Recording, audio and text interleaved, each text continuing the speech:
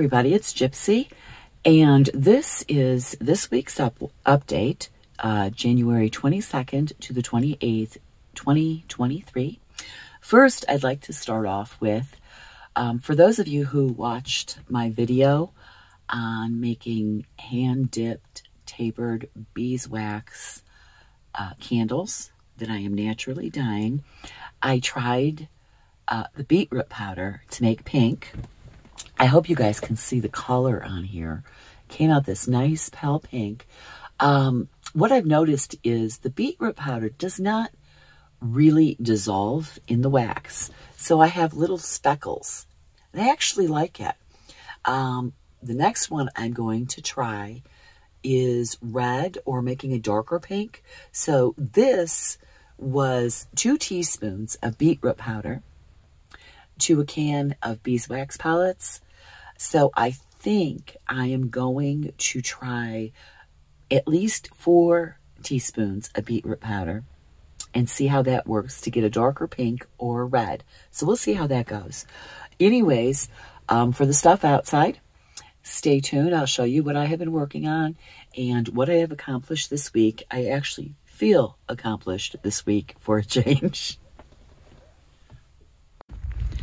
Okay, everybody, another update is the wooden gate to the left. I have started scraping and painting it, and I have discovered something while I was scraping.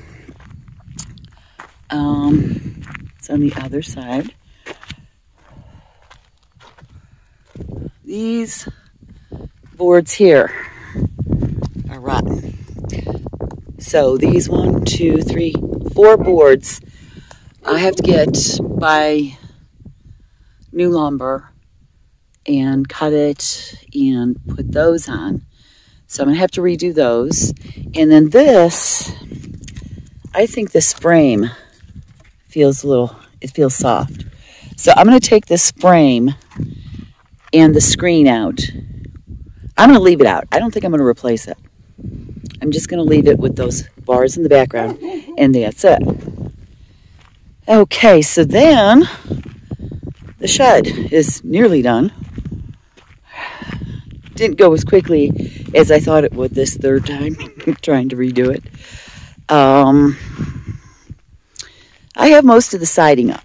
Now, it's kind of like almost a patchwork quilt the way I'm doing it, because I had the siding left over from the original shed. But I started putting it up there to the top left, and obviously I don't like it. I tried to take the top part of the first panel I put in,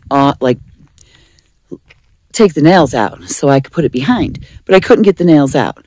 So I think I have another idea. I'm going to take that corner piece out, and I'm going to side it differently.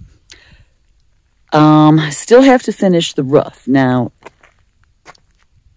I'm really excited because I always liked that corrugated, I guess it's plastic roof. And the panels were always so expensive.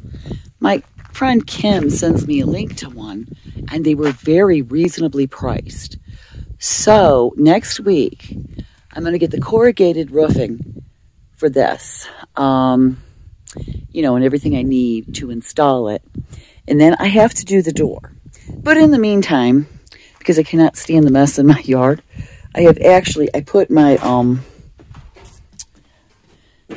whoops, let me back this up. I put my shelves in there, and I started putting my tools and stuff in, just putting some stuff in here, just to straighten it up a bit. I got my wash tub over there and stuff, because the mess has been driving me crazy. I don't like messes and chaos. It makes me very tense.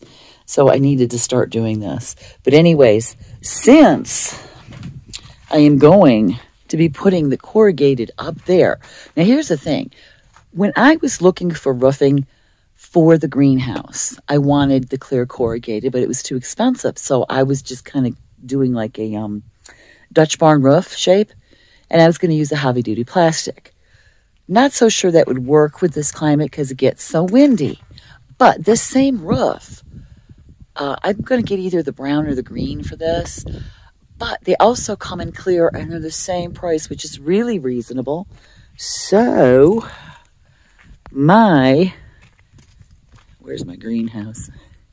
My greenhouse, I am going to change the posts. I'm going to take out those posts.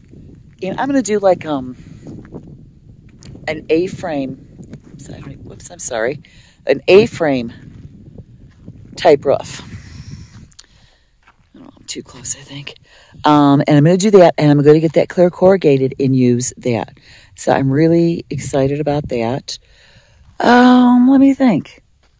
I think that covers it for this week. I got a lot done, but, I'm trying to concentrate on one thing at a time, so it's not a whole lot. But I'm going to leave you with that. Blessed be, and make it a joyful one.